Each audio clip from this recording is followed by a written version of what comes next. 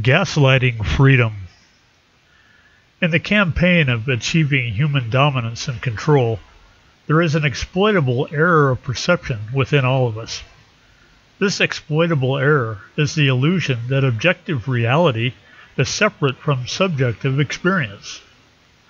The illusion of objective reality is very convincing, made so because of the persistence in time, our bodily senses, and the assigned language creating meaning around everything, culminating in our beliefs of what is real and not real.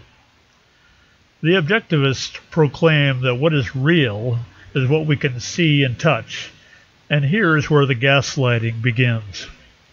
As children, we are indoctrinated into this world by definitions of things as they are presented by our parents. The first correction is usually about the child's imagination. I vividly remember when I was about 3 years old talking to a crow in the front yard. The crow said my name and asked how I was doing. I later told my mom about this, and she immediately said, "You were imagining that. Crows don't talk."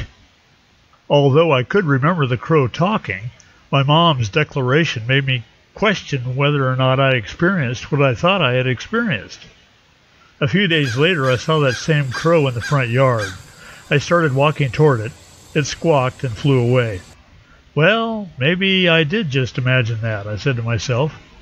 From that day forward, I never heard a crow talk. There are thousands of examples of people having similar experiences that are relegated to superstition, misperception, or delusion. My Irish granddad, for the entire time I knew him, insisted on the existence of leprechauns. He'd say, "They exist. I've seen them." Now, he was a college president with multiple doctorates, so if anyone would have been objective, it would have been him. To this day, he's been an inspiration to me precisely because he stuck with the reality of his own experience. There are mounds upon mounds of legends and myths about our world relegated to a scrap heap of falsehoods and conspiracies that, if accepted, would immediately expose the gaslighters who decided such topics had to be hidden in order to profit from them. The entire disclosure movement, for example, is a reclaiming of personal experiences of extraterrestrial life. Exposure of these types of experiences would severely hinder the controllers in their quests for power and control, and so well-funded disinfo campaigns and false narratives are foisted on the already reality-compromised public. Our experience is what is real. The gaslighters of the world would tell you that what you think is happening is not what's really going on, and eventually we all submit to the facts of life as assigned to us by these controllers. If our direct experience doesn't follow the factual narrative of acceptable reality, we are corrected by a merciless barrage of denials, condescension, mockery, imprisonment, and at times even physical assault.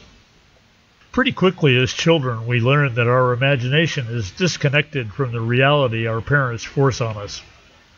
How we experience the world gets recontextualized through their definitions and translations. This creates the illusion of out there and in here, the cleaving of objective and subjective reality, the ideal environment for the gaslighters. The remedy for gaslighting is reframing. We reframe by choosing what to believe about our direct experiences and not deferring to the accepted and approved narratives. In fact, it is our superpower of choice that creates what experience we prefer.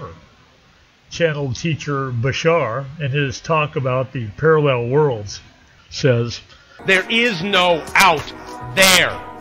That's the illusion. It's all here. It's all now." What we choose to experience takes us to that world where that experience is happening, because it is our choices that determine the frequency of our experience within that parallel universe. Change the frequency, switch universes. Ultimately, this goes far beyond reframing and recontextualizing into universal creation. As Alan Watts has said, "What you do is what the whole universe is doing at the place you call here and now. You are something the whole universe is doing in the same way that a wave is something that the whole ocean is doing. The real deep down you is the whole universe. There is no experience we do not create. Sometimes we deny responsibility when our experiences are negative, but deep, deep down, far, far in, we know on some level we've created and create everything we experience. When a controlled populace begins to wake up to this fact of existence, such tricks of the senses as gaslighting cease to have an effect. Even the merest possibility of our universal creation rips away the veils carefully put in place by controllers. We choose to see the truth. We choose to see our own experience. This is where total freedom is found. It is our freedom to choose the best and the highest life we can imagine. You have been listening to This Quantum Life by Boyd Martin, brought to you by the Quantum Health Newsletter from Pure Energy RX, www.pureenergyrx.com.